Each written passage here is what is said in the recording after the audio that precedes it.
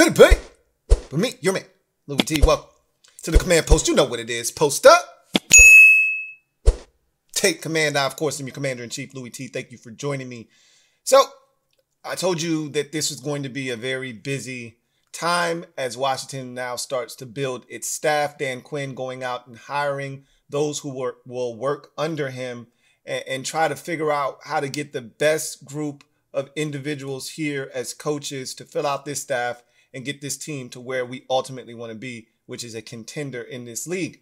Not going to be easy, especially when you're trying to pick others off of staffs that already exist. If these are good coaches, which is what we want, it should be tough to fill out this staff because you're going to either have to promote these coaches or you're going to have to be granted permission from some of these teams. Now, the biggest reason that we're here today is because Washington is adding former Eagles offensive coordinator Brian Johnson to the staff. Now, it was rumored that Brian Johnson was interviewing for the offensive coordinator position. It was never substantiated. Whether he interviewed here or not, I'm not sure of. I never wanted him anywhere near here as an offensive coordinator. Now, in a different capacity, we can have a discussion, which is what we're here to do today. Now, before we do that, let's take a look at some of the news that's floating around. So we head to our social media maneuvers. And what we find is Jeremy Fowler, who has been very busy concerning the Commanders. He seems to have an in on this type of stuff. He's getting this information a lot quicker than the others. We've mentioned Jeremy Fowler's name now here at least 3 or 4 times throughout this process. He also had the Cliff Kingsbury information. He was the one that told us about the Raiders assistant that Dan Quinn inquired about trying to bring him over to Washington. Now, here's Jeremy Fowler yet again talking about the Commanders, in which he writes, the Commanders are expected to hire former Eagles offensive coordinator Brian Johnson to a prominent offensive staff role per sources. Johnson, who guided Philadelphia's offense last year, interviewed for several head coaching jobs this cycle, which most Eagles fans were surprised about. As a fan of this division and a team in the same division with the Eagles, I was quite surprised when his name came up as a head coaching candidate as well. Some seem to think very highly of Brian Johnson. We'll speak as to why here in a second, but also wanted to bring this up. Didn't want to leave this out. This is something that has been circulating for the last couple of days, and it wasn't newsworthy enough for me to mention it in an individual video, but now that we're here, might as well tackle it too. This is from Pro Football Rumors, but we have seen this all over X. I thought this was the perfect tweet to illustrate what I wanted to talk about because it talked about both of the guys that have been blocked. So we talked about when Dan Quinn came along, he was bringing Joe Witt Jr. with him from that Dallas defensive staff. Were there going to be others? We talked about that. One of the guys that we talked about in particular was Al Harris. Now, we also mentioned, I did at least, Durde, the defensive lines coach. We haven't heard anything about him. Don't think he's going anywhere. It doesn't matter. Anyway, but Al Harris was one of the guys in particular that I was interested in potentially bringing here. We had heard the clip. It's like a 9-second clip of Al Harris on some podcast talking about how he pretty much go anywhere with Dan Quinn. Well, you don't have to go anywhere. You can just come to Washington with him. But Dallas has a say-so in that because, as I mentioned, you would have to give him some sort of promotion. I don't think any other move coming to Washington would give you that promotion other than assistant head coach. Are you that smitten with Al Harris that you'll make him the assistant head coach? I don't know how big of a title that is, right? At the end of the day, I don't think it's that big of a deal to bring Al Harris on that you want to give, because I know this much. Ron Rivera made it a big deal about what assistant head coach or associate head coach meant, right? And he didn't just give that title out to anybody. He could have given that to Jack. He didn't give that to Jack. He saved it and he gave that to Eric Bieniemy when he got here, and he made a big deal about it. So I don't know if that's a big thing or not, whether that's a preference or whatever, if it's preference based. At the end of the day, the Cowboys aren't playing nice, okay? As I would expect them to be a little ornery. We did take their defensive coordinator. We have taken a guy that was in the running to be their next defensive coordinator in Joe Witt Jr. So they're not going to play nice with us. We are in the division. They do hate us and we hate them, and they shouldn't be nice to us. But Washington did put in a couple of requests for a few assistants. One, Lunda Wells, who is the current Cowboys tight ends coach. We've seen the growth that the Cowboys have shown, whether you're talking about Dalton Schultz, who went on to be a prominent role and big figure and piece in that Texans offense this year in C.J. Stroud's rookie season. He was outstanding in Dallas. We've seen Peyton Hendershot and some of the other guys continue to develop under the tutelage. Nobody maybe even more so than Ferguson, right? The tight end out of Wisconsin. They're really doing a good job with these tight ends in Dallas. And what I'm starting to figure out, and we know this, is that the tight ends coach and the offensive line coach are one and the same. You know, if you can coach the offensive line, you can coach tight ends. If you can coach tight ends, you can coach offensive line. That's what it seems to be, because we had a guy, Juan Castillo, who was the tight ends coach, but he was also the offensive line coach. So I think those two go hand in hand. They were trying to bring Lunda Wells over from Dallas as the tight ends coach to Washington to be the offensive line coach. And Dallas said, no, you won't. And obviously they blocked Al Harris from coming over as well. So Dallas not playing nice. Didn't expect them to, but it's just funny to see the Cowboys trying to stop us from growing and improving over here. I get it.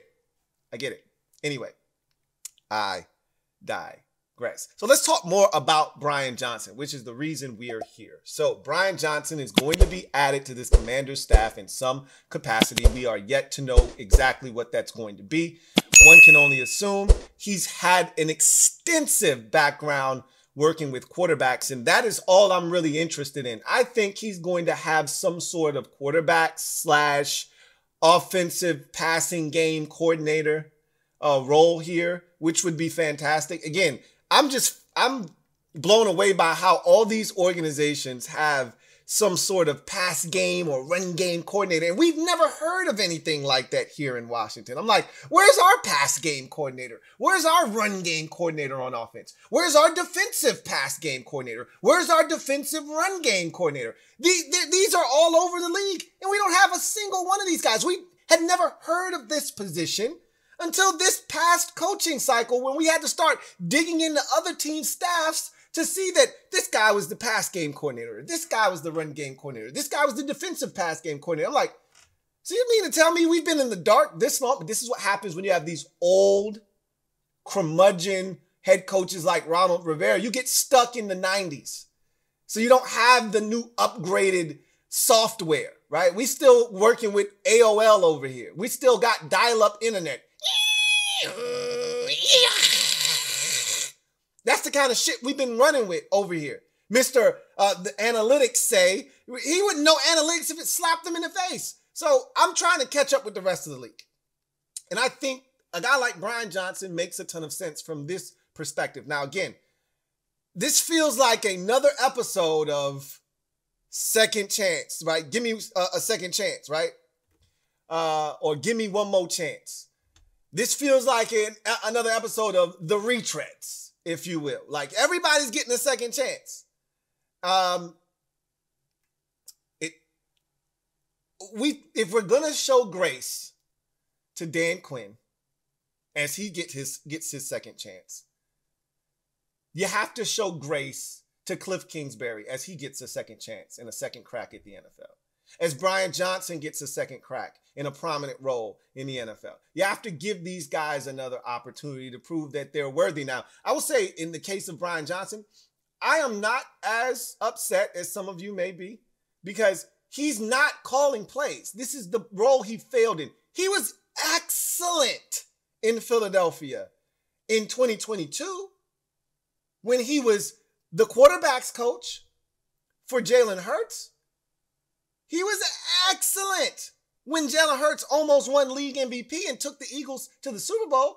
Nobody was complaining about Brian Johnson then. As a matter of fact, that's why the Eagles promoted him to offensive coordinator, because he did such a good job. You put him in that same role here with whomever we draft. I'd like to think, and clearly the rest of the league thinks highly of Brian Johnson. Say what you want. I can say what I want. But clearly other teams around the league feel some type of way about Brian Johnson, think that this guy's bright and smart and has some kind of qualities that are redeeming about him as an offensive mind in this league, as a young up-and-coming coach, because he got head coaching opportunities despite the Eagles' cataclysmic collapse this season. He got another opportunity to at least interview. You would think his role would have been diminished, OC at best, but probably more so in the role like he'll be brought in here in some capacity as a quarterback's coach, pass game coordinator, both combined, something along those lines. You would think it would have been more of that than it would have been offensive coordinator or even a head coaching interview, but he got those this offseason. So he's been a quarterback's coach similar to Joe Witt Jr., who I was excited about getting an opportunity here. This guy is a teacher, is Brian Johnson. He's going to do well with whomever is brought in here as the quarterback, because that's what he's done best. If you look at his rap sheet, you look at his body of work, he brings you his resume. You're going to see quarterback, coach, all the way down that puppy up until last year, where you get to him being the offensive coordinator. So that tells me he's got a history of teaching guys how to play the position. That's what we need, teachers. That's what we've lacked here in Washington. Developing young talent. So before you go railroading this hire, he's not calling the plays. That's when you could have been upset. That's when I would have been upset. He's not calling plays here, guys. We're hoping he can do what he helped do for Jalen Hurts in 2022 when he almost won the Super Bowl and won league MVP almost. That's what we're hoping he can do here for whomever we bring here as the young quarterback that we're going to bring into the fold, more likely than not this offseason. So I don't hate this move. This is another one of those, let's just wait and see, right?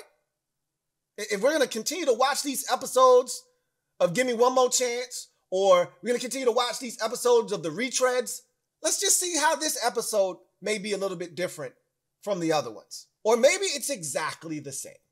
Only one way to find out. Tune in next week. Same time, same channel, right? We don't know anything. Let's just, I said this already. If we're going to believe, if we're going to give this thing a chance, then you got to support the moves, even if you don't agree with them.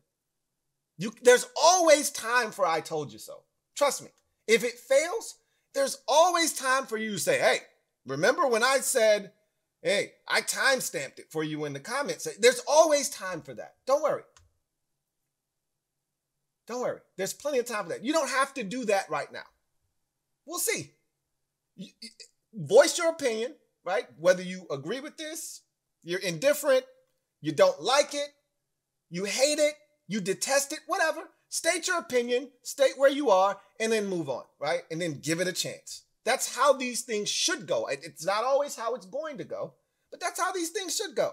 State your position, right? Let it be known how you feel. That's the environment that we've cultivated here. I want to know how you feel. And then we give it a chance. What does that hurt? That doesn't hurt anybody. Then we give it a chance.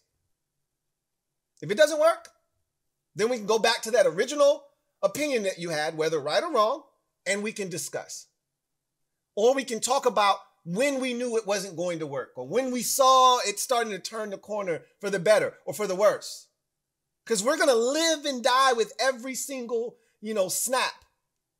Whether that snap is taken in OTAs, whether that snap is taken in August, in training camp, or in the preseason, or of course, during the regular season. That's what we do. That's why we're fans, short for fanatics. Anyway, Brian Johnson being brought here in some capacity. We don't know what capacity. It's not offensive coordinator. We do know that. He won't be calling the plays. And I don't know, because I still contend, and a lot of you have already told me that Cliff Kingsbury doesn't want to be a head coach in this league. He's already said, and Ian Rappaport reports that Cliff Kingsbury doesn't want to coach in the league. He just wants to call plays. He wants to have fun. That sounds great, right? That's what you tell yourself when you can't get a head coaching job. I don't want a head coaching job. That's what you do, right? I don't want a head coaching job. This is what I want to do. Then when they come calling, knocking on the door because you're doing a great job, is he still going to have that same energy? I'm good. I'm having fun. I doubt that. Cliff's a young guy. Trust me. He wants to be in control of his own ship. That'll change. If he does what he's been brought in to do and he's successful, he will be gone. Maybe Brian Johnson will be the perfect transition. And maybe, again, we're watching another episode of Give Me One More Chance, right? If that's the case, maybe he gets a second opportunity to be the OC in a similar situation where somebody has success, gets a head coaching job. In the case of Brian Johnson, the first time it was Shane Steichen. He gets the job and OC is open and he's promoted and he fails miserably. He learns from that first experience. Now he gets another chance here in Washington, maybe 2 years down the road, and maybe he's ready to be successful. Who's to say?